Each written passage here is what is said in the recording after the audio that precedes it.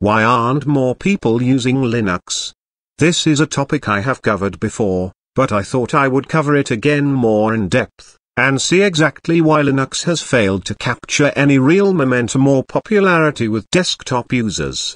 Firstly, Linux is not shipped or pre-installed on computers. Windows and macOS are the two most commonly seen systems shipped by big hardware manufacturers, the latter being exclusively available to Apple-specific hardware. If Linux was shipped on computers, people would already be using it, but instead, you are forced to create a bootable medium and then install the Linux operating system onto your existing hardware, and for some people, this can be a daunting and not so intuitive experience, so most people are probably not even aware that Linux exists, which also makes it harder to give Linux some momentum. It's only us tech bros who know about Linux, and even go as far as to using it. Secondly, Linux lacks a lot of major proprietary software. There is no Microsoft Office or Adobe Suite for Linux, and many other popular apps also do not work on Linux natively. The same goes for many popular games on Valve's Steam client, and even with the recent debut of the Steam Deck, Linux still hasn't gotten anywhere near Windows in terms of good gaming. It's not optimized for that sort of thing, and many developers don't want to spend time, money, and effort developing their bit of kit for a very unpopular operating system that is only used by about 3 to 4% of people worldwide.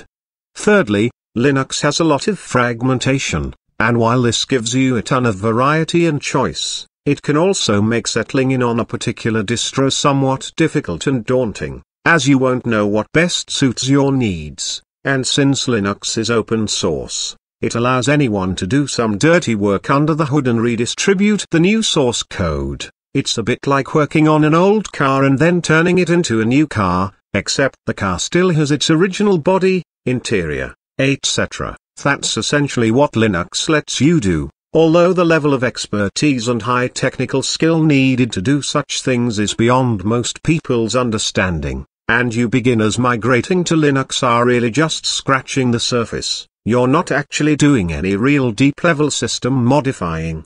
But you can still use it like any other operating system, albeit you're limited to free and open source software on Linux, although some paid-for programs and apps exist for Linux as well.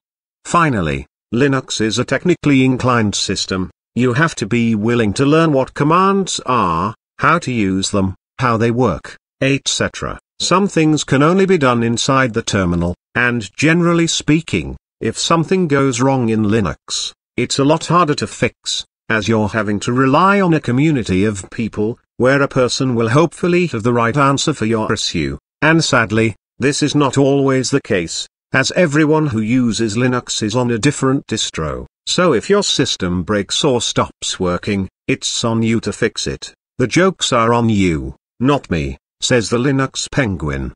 Some hardware manufacturers also make their driver source code closed source, so this makes porting certain drivers to Linux difficult, if not impossible, so many distros rely on open source drivers, unless the native driver is available for your specific distribution of Linux, and some plug-and-play software may not work as expected in Linux. For instance, a wireless card for connecting to Wi-Fi may not work properly, or it may need some drivers installed to get it working, so due to the hardware and software limitations of Linux, it is simply not an option for 99.9% of desktop users. Only 0.01% will have any sort of interest in using it, and even then, you gotta be somewhat smart with your tech skills. You have to understand some basic coding languages, and understand what Linux is, and accept that you cannot run proprietary Windows-only software on Linux,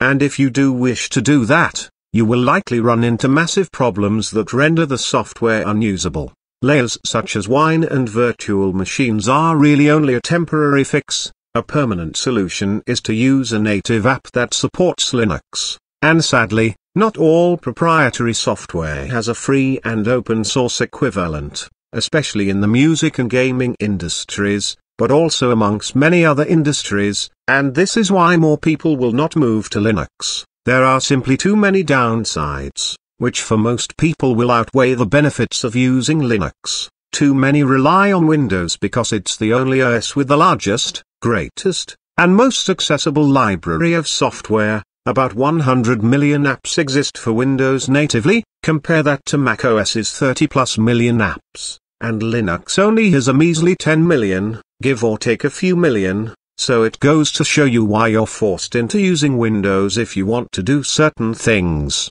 You just cannot do some things on Mac, Linux, and other systems, which is most unfortunate, but it is what it is, and there is nothing you can do about it. Microsoft, Google and Apple all have their share of the pie, and Linux is like a nobody in the grand scheme of things. It's the homeless person you see on the street but completely ignore, or blissfully pass by being totally unaware of its existence. That's essentially Linux in the OS market share pie. So the answer to the question, why don't more people use Linux, is pretty simple.